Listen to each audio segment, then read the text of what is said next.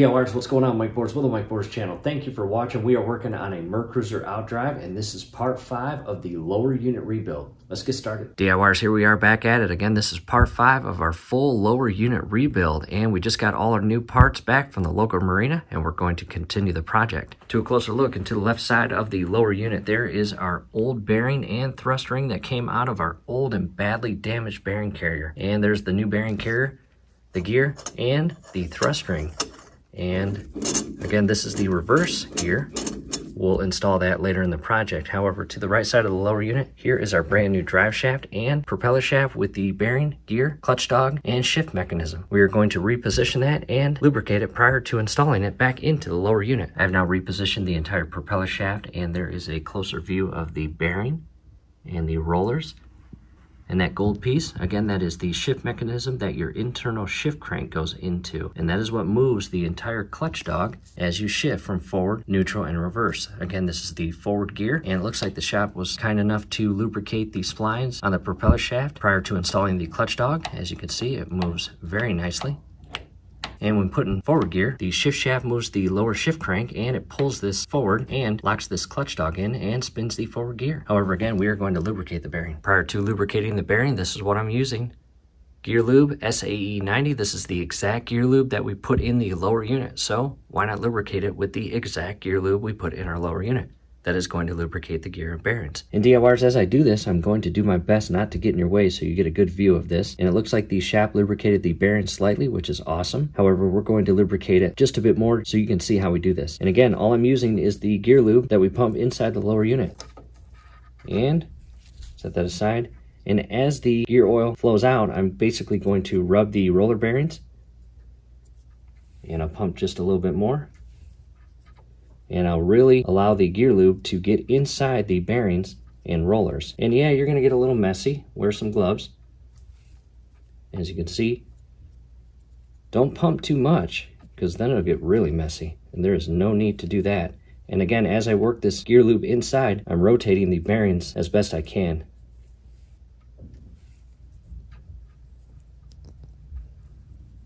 And just do this the entire way around.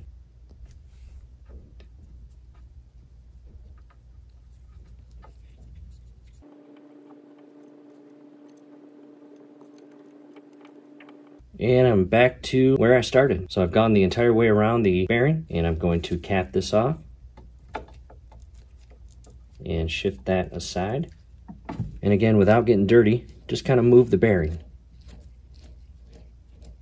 And that is going to allow the gear lube to work itself into the roller bearings. And don't spin it too fast because you may get gear lube flying out and onto you or onto any surface that you do not want it on. So again, be careful. Time to clean up and install this inside the lower unit. And what I would do next, I would advise to lubricate the splines of the propeller shaft. However, again, it looks like the shop did a very good job on that. We're going to not do that. Coming inside now. And to the rear portion of the inner case, again, that is your shift crank, and you want to make sure it is shifted to the left, because as we lift up the propeller shaft and shift it into this lower case, this part right here needs to attach or lock onto that shift crank. And the only way to do that, per the service manual, is having that to the left. For example, don't have it to the right, have it to the left. Next, I'll grab a flashlight. This is my Browning Buckmark. Love that company. Going to turn it on and come up to the drive shaft cavity and rest it in place to hopefully give you a better view of it. And again, this is heavy, so be careful. And just carefully shift this in. And again, the propeller shaft will be shifted to the left of the case to allow that locking mechanism to attach onto the inner crank. And once it's all the way back, shift it to the center. I'll carefully let go. From here, we need to go inside, double check how it looks, and then we will begin shifting that shift shaft to ensure that that locking mechanism is properly positioned on the shift crank. Coming back inside, there's a better view of it, and so far so good. And DIYers, we're not actually going to cover the shimming process because we did not pull the bearing racer carrier that the bearing on the back side of that forward gear seats into. And in addition, our serial number engine may be different than yours. So it is extremely important to reference your service manual or owner's manual for your exact serial number engine. And with that said, if all looks good down here, what we're going to do is we're going to come up top and we're going to rotate the shift shaft to ensure that the clutch dog inside here shifts back and forth. First thing you want to do is ensure that the propeller shaft itself is as center in the lower unit cavity as possible. Then we'll come up top and shift the shift shaft back and forth to again ensure that the clutch dog shifts back and forth, as shown here. And that is exactly how it is supposed to work.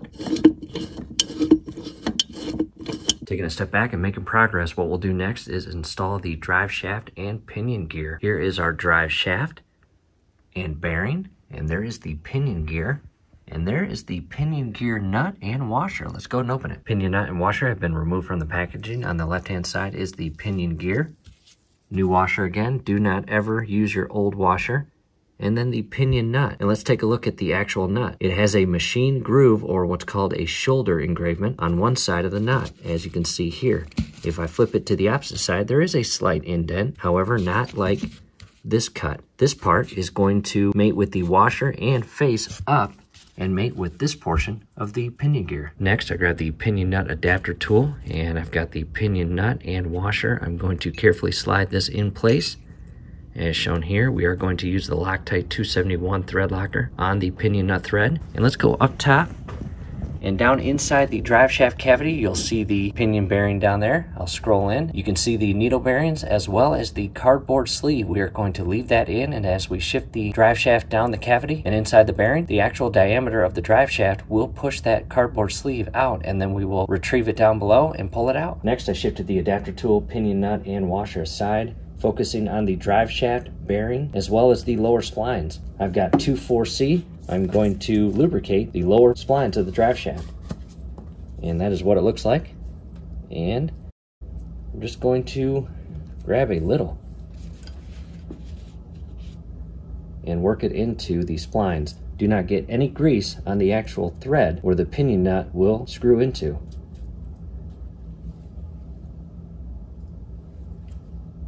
And again, do not overdo this. Just apply the grease to the splines, nowhere else.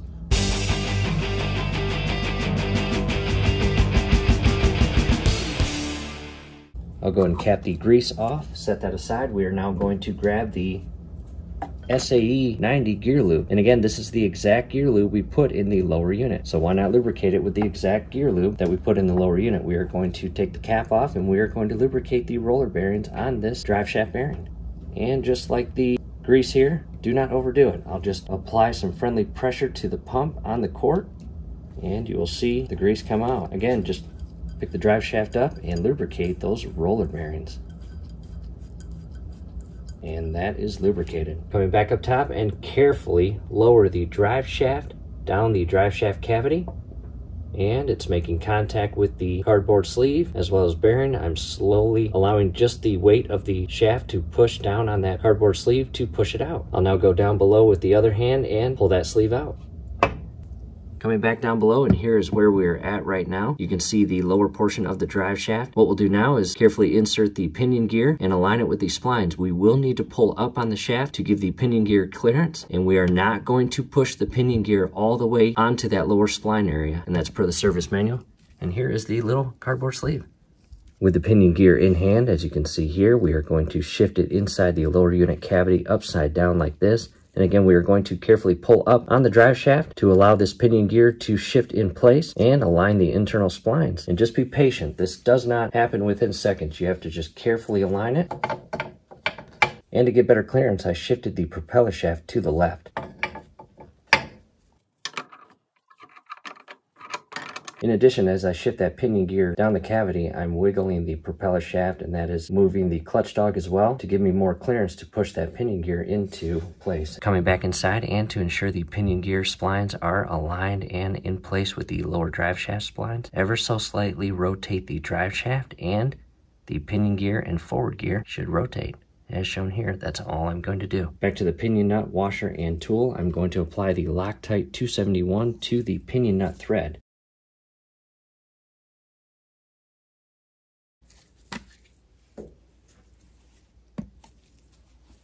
And do not overdo this. As you can see, it is a red liquid.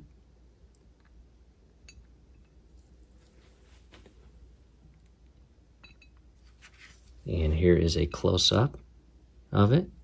Again, do not overdo it. As you can see, what I applied is not dripping out the bottom, which is good. We are now going to shift this adapter tool on the propeller shaft and down the cavity and onto the clutch dog. And I'm going to lubricate the inner portion of this tool because it does go over the clutch dog. And all I'm using is the same gear lube.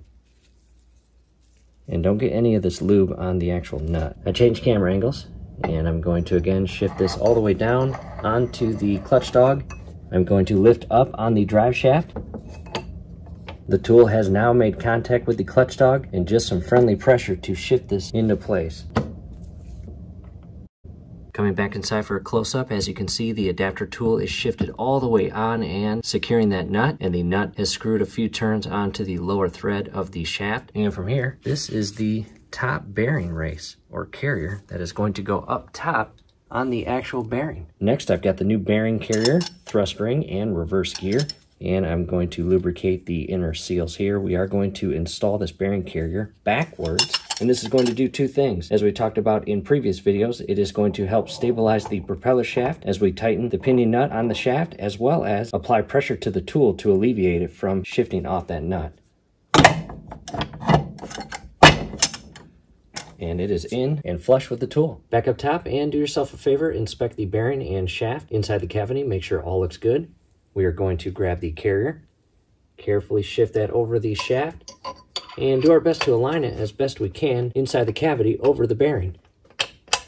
And it rests right in place, flush with the top portion of the bearing. So if it's not going in, carefully pull it up, realign it, and allow it to drop in place. Next, we will grab the retainer and carefully shift that over the shaft and drop it in place. Next to the retainer nut tool, carefully slide that down the shaft. Align the bottom teeth with the retainer, and you'll carefully align the retainer with the thread and screw it hand tight.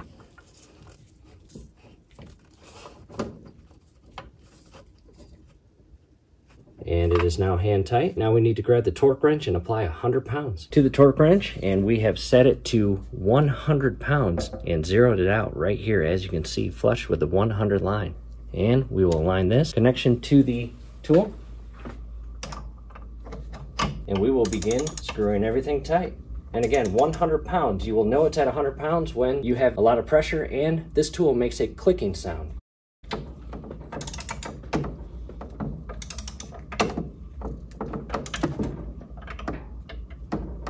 I'm going to remove the tool and realign the actual part here to give me better leverage, and tool back in place.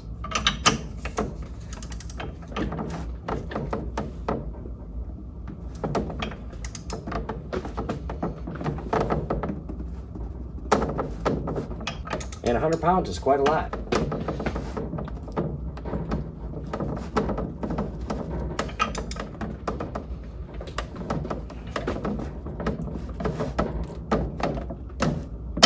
There it goes, as you heard that click. I'm going to immediately remove the torque wrench. To a closer view, we're going to shift this tool off the shaft. And that's what it looks like down in there. From here, we are going to install this adapter on the very top spline, and we're going to torque the lower pinion to between 60 and 80 pounds. Back to the torque wrench, and as of right now it is set to 60. I'm going to set it to 65. You can see 1, 2, 3, 4, 5. Now it is set to 65. Coming back up top, I've got a large 32-inch socket. Rest that in place, and again, torque it to 65. And we will know it's at 65 when the torque wrench clicks.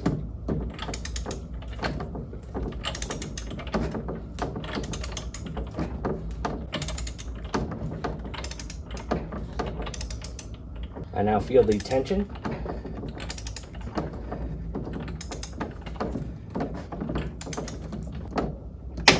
There it goes. Immediately remove the torque wrench. Coming closer, and DIYers, that took every bit of strength I had. Go ahead and remove this from the upper splines. Set that aside, and we are now going to carefully remove the bearing carrier from the propeller shaft. And as like everything else, just be careful as you pull the bearing carrier out. You don't want to damage anything. And again, those internal seals of the bearing carrier are hugging tight to the propeller shaft, so you may need to give it some friendly pressure or a friendly jolt. Just like that. Be careful as you shift this out. You do not want to harm those inner seals. Set that aside. And from here, the internal pinion nut tool has a good grip of that clutch dog, so some friendly jolts to remove this may be required. just like that. I'll go ahead and clean this up. Coming back inside, I do want to show you the clearance between the pinion gear nut and the clutch dog and propeller shaft. As you can see here, the proper gap in between the two is set. And what I want to do now is go up top and rotate the drive shaft, and you will see the pinion gear and forward gear, as well as clutch dog and propeller shaft, all turn. And make sure nothing is binding up and it is rotating freely, and the teeth of the pinion gear are properly set in the forward gear. And coming up top, I do want to show you the finished product of the retainer, the bearing, and the race. As you can see here, properly torqued to factory specifications. And I will rotate the shaft so you can see it moves freely as shown here. And DIYers, we still have a lot to do. However, this finishes up part 5, and down below in the comment section as well as the description section are links to purchase these items. Definitely check those out. Part 6 is also scrolling above right now. We've got to install the bearing carrier, prop, and more. Definitely check that out. We hope to see you there. From here, do us a favor below the video. You will see that thumbs up icon. Click on that, like the video, subscribe to the channel. Definitely ring your YouTube bell. That would be very helpful to us. We'd really appreciate it. Thanks again for watching.